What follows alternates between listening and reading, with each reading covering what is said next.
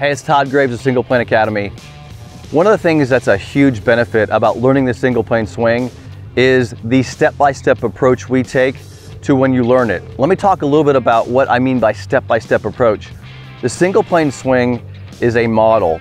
There's specific things that we require that give you advantages to learning the swing, not only perfectly learning the swing, but also learning it in the most efficient and fastest way possible. Because if you're like me, you want to learn things quickly. You don't want to take forever. That's the strategic advantage of have the step-by-step approach inside Single Plane Academy. I recommend always learning the swing in the correct order. In other words, this will make sense to you, is learning the address position first, right? So I learned the address position first.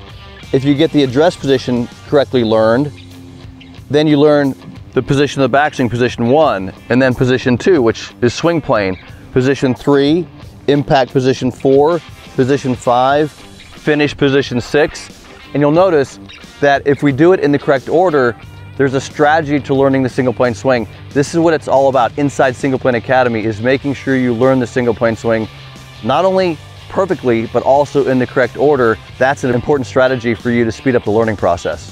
Hey, if you're serious about getting better and learning the simple single plane swing, join my program at gravesgolf.com/SP30.